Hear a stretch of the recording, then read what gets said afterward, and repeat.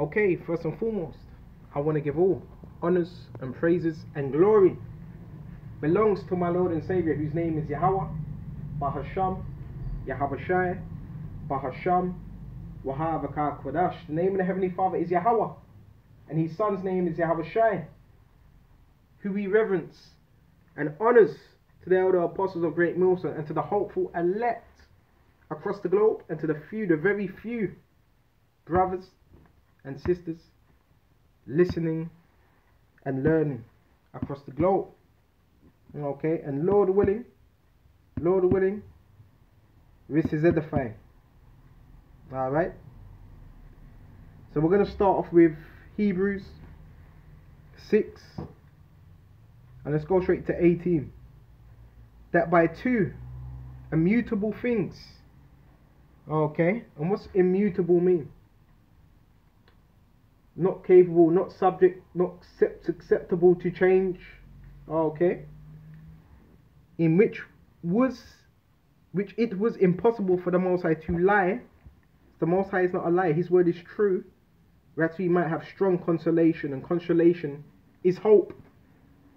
That's the consolation we have, who have fled for refuge to lay hold upon the hope set before us. So what's that hope set before us? Yahabashai, that faith. That's that hope set before us. And that strong consolation is what? Hope. Comfort. Consolation means comfort, solace. So we're supposed to have great solace, great comfort in these scriptures, which hope we have as an anchor. What does an anchor do? Hold down, grounds. Okay. The reason why you have an anchor tied to a ship, so that ship doesn't get what? Pushed away by the tides. Okay. That's why you have an anchor. So through the faith we have in Yahabashai, the hope, that's supposed to be the anchor of our soul, both sure and steadfast. So we're supposed to be sure and steadfast, unmovable, which entereth into that within the veil. Alright. In the ancient days, what was the veil? It was spread out, the curtain, the name given to the two curtains in the temple at Jerusalem, and one of them at the entrance to the temple separated the holiest place from the outer court. Okay, and the other veiled the holy of holies from the holy place. Okay, whither the forerunner is for us entered, even Mashiach Yahabashai, made an high priest. So he's our ultimate high priest forever after the order of Melchizedek. So we got to keep this hope, and the hope is what? The anchor of our soul. Alright, this is what keeps us going. I quickly want to go to Proverbs 13 and 12. Without that hope, you have nothing. Without that hope, that's why, what do we hold on to? The hope, the faith. And a man that has hope, he's going to show that hope. He's going to show that faith. Let's go to Proverbs 13 and 12. Sometimes videos like this have to be done just to boost brothers' faith up. Proverbs 13 and 12. Hope deferred maketh a heart sick. So because now we know. We know the scriptures, we have the understanding, but now we have to be patient. And when we go into that word hope deferred, did I get it? Bear me just a minute. Did I? See if I can. I'm sure I got that word up.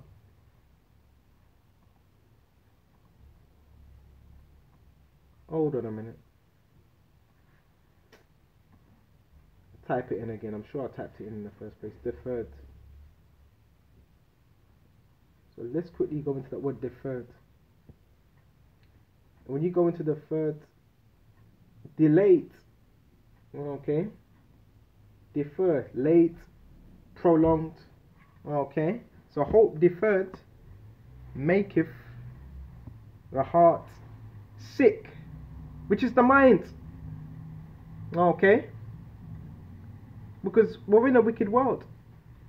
So that can also make us sick as well, knowing we want this place to go down. But when the desire cometh, that's the expectation. It is the tree of life. And ain't that what we want? Life Okay, everlasting life. So with us knowing what we know, we're gonna get tired. But what we have to keep going. You understand what I'm saying? Bear me just a minute. Bear me just a minute. Stay faithful now. Let's go to Psalms 146 and 5. I thought I'd just switch it up because sometimes you may go into the same scriptures. This time I thought, you know what? Switch it up.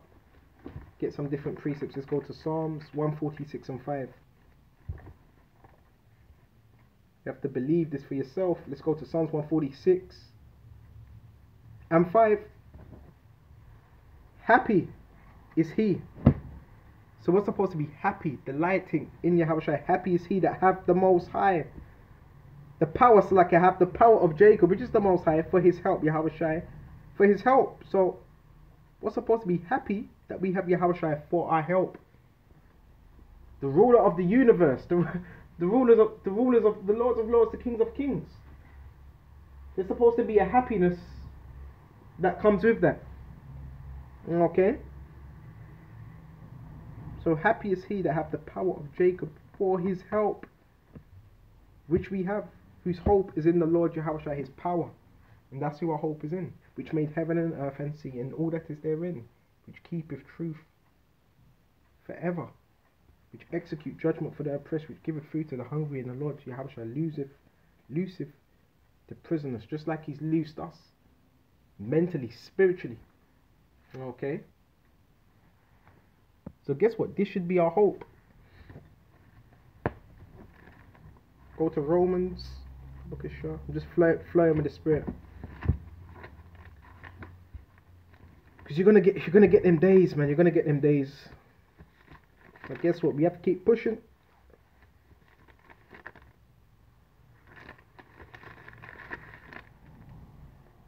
So let's go to Romans 8. This is one of my favorites. For we are saved by hope. Keep using that word. That hope is the expectation. You know Yahushua is going to come.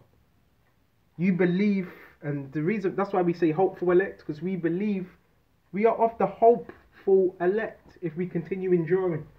Continue being brotherly, continue enduring. Okay? Continue fighting for Yahushua. Okay, that's why we say hopeful.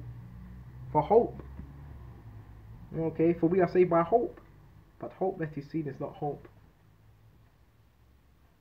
You can see it. You can feel it, you can touch it, you can see it. Okay, and that's the motto of the world. Seeing is believing. Nope. Nope. That's not the case in this truth. Okay. Even though there were certain men that did need to see, but that is not the case overall in this truth. For we are saved by hope, but hope that is seen is not hope. For what a man seeth, why doth he yet hope for? So why are you going to hope for what you already see? Because then it wouldn't require any type of faith. So this is what makes the truth even so more precious. To believing something, you know it's not there right now, it's not in your hands, but you know it exists. Okay? And that's a quality. Not the people of this world, they don't have that quality. Okay? Therefore they don't have patience. For what a man seeth, why do we yet hope for? But if we hope for that we see not, then do we with patience wait for it. Alright? So when it says, then we do we with patience wait for it, so that's what we're doing. We're waiting. Alright? With patience. And that patience is suffering. Alright? And it's a beautiful thing. We see it's there. Now it's just the patient part. Alright? So with this lesson, I hope this was edifying. I hope this was comforting, because that's what these lessons are about. That comforts. Okay? Comfort in the word though, not in the world. Comfort in the word. Because this world ain't going to comfort you. Okay? And when Yahushua said, when I'm gone, I will send you the comforter. What was it? I believe it's somewhere, what, John 14 or something. I will send you the comforter and he shall teach you all things. That was what the Holy Spirit. And that comforter, today, that comforter is here, which is the Holy Spirit. And the Holy Spirit, what does it do? It comforts us, it reassures us. Okay? So guess what? We got to keep on enduring, keep on fighting, and fight that good fight of faith. Until the next time, Shalom.